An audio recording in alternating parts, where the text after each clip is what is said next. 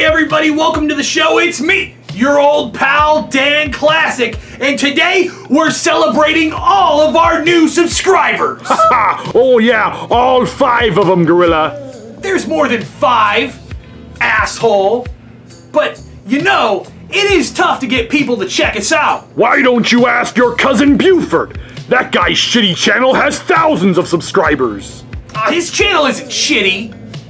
You know what, you're right. It is shitty, but he's got a lot of subscribers. So you know what I'm gonna do? I'm gonna call him and I'm gonna find out how he got so many.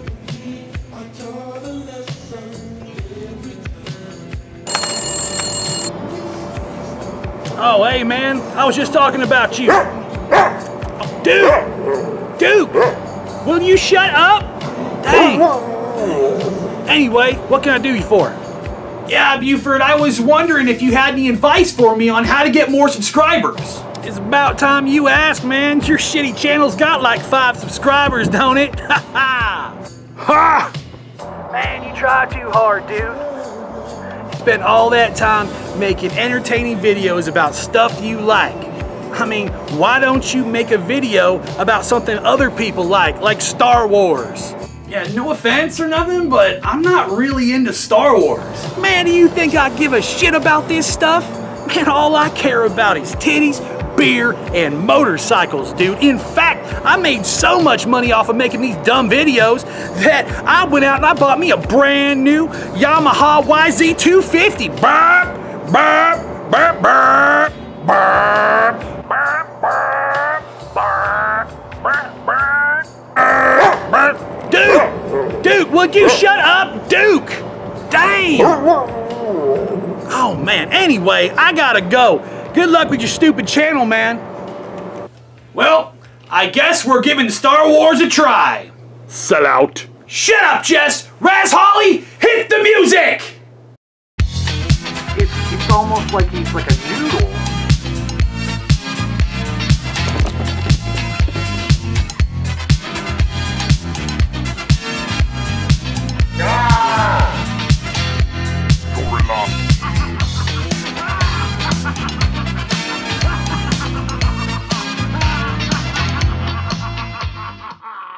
In 1996, before Disney, before the prequels, and even before the special editions, Lucasfilm Limited created a story that was set between Empire Strikes Back and Return of the Jedi.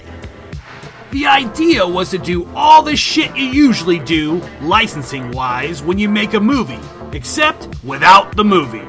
There was a novel, a comic book series, trading cards, an N64 game, and of course, there were action figures. Anyway, I was at my local thrift shop and found a couple of these figures. So let's take a look at Prince Xizor. And holy shit, it's got a file card. Oh no, let me guess. His real name is Peter Pumpkin Eater, and he shoplifts produce and sells it on the black market, right? Actually, the file card basically says, in like 4,000 words, that Xizor is the head of a criminal organization called the Black Sun, and that while he's technically an ally to Vader, he plans to take his place as Palpatine's #1.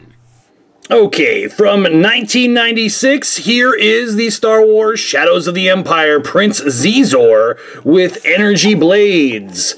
This is actually a newer figure than I'm used to, even though this thing is, you know, over 20 years old. But we're going to get it out of the package and take a look at it. But first, let's take a look at the packaging. You've got the basic sort of Power of the Force or Power of the Jedi Star Wars packaging, except right here it says Shadows of the Empire. You got Darth Vader's head. You have a nice little holographic illustration of the character, which I think is pretty cool.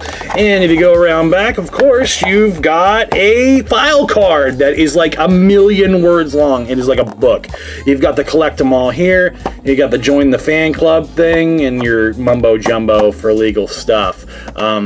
Yeah, so pretty good packaging. It looks nice. It looks like a Star Wars box, right?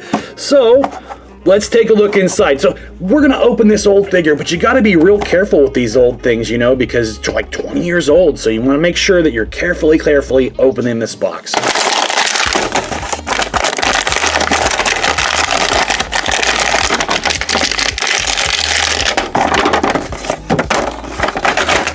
All right, so here he is, Prince Zizor out of the box, and this is what he looks like. He's got this little robe that looks like it's made out of puzzle pieces. It's very Asian inspired, with the top knot hairstyle, and the you know, it's open in the back like a hospital gown. I don't know why, but then you can kind of get a look on the inside here to see what it looks like. It looks like he is wearing some martial arts inspired pants he's got on here, and you can see his back ridges because he is a lizard man of some sort, as it says in the file card. And you know, if you follow any of the lore, he's also got this little gimmick coming out of the side of his head. Yes, very Star Wars. But the thing about the Star Wars figures that really bothers me is this: they have not changed their articulation in what, 40 years? I mean, at this point, it's like 30, 20-something years. At this point, in 96, it's 20 years almost. And the same figures from 1977 or whatever. Of course, this looks a little bit better. It's got a nicer sculpt and everything, and got some nice details to it. And he is almost posed to get the knees bent a little bit and the arms bent slightly. But arms, legs, head turn. That is all they do. And as far as, you know, articulation is concerned, I guess Star Wars figures are basically just made to be, you know, these ones, the 3 3/4 ones, are actually tiny collectibles. These go on a shelf because playing with them, I don't know. Like without the posability, maybe I'm spoiled. Maybe I'm spoiled by modern figures. With the modern, what are you talking about? GI Joes have great posability. These things are 3 3/4 inch figures, and you know, only predate the GI Joes by a couple of years. And even now, look at this. He's got like a thing on his belt. But anyway, like, come on. He should be more posable. They should all be more posable, especially in the modern era of Star Wars, where you got into the big lightsaber battles and, you know, special effects festivals sort of thing. It's like you could barely get this guy into a vehicle if you wanted to. So, yeah, there's that. Also, he comes with these. They look like fans, but they are energy shields, and they go together like this. Maybe he can hold it like that. Yeah, he can hold them in his hands, he can hold them individually, he can hold them together as one thing. And, yeah, they've got a very, again, it's a very Chinese, very Dynasty Warriors style feel to it. He is a cool looking figure, honestly. Let's take a look what he looks like underneath this robe.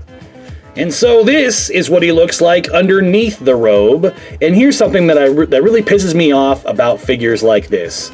Right here, this piece of shit thing has scuffed the inside of this figure. Or he's got some sort of paint loss or something, but it looks like shit.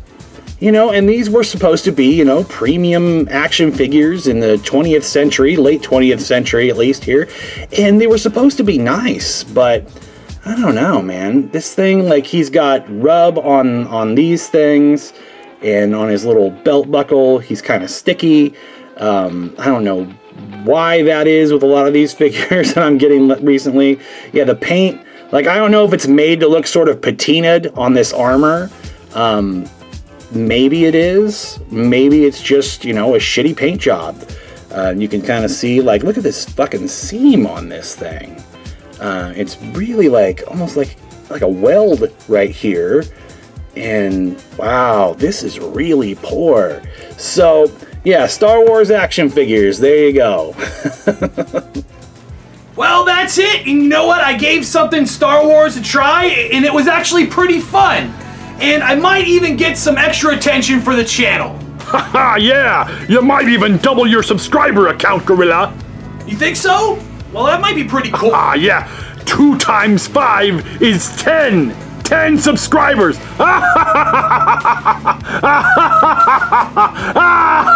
Will you be serious, Jess? Anyway, that's it for this week. Raz Holly, hit the music!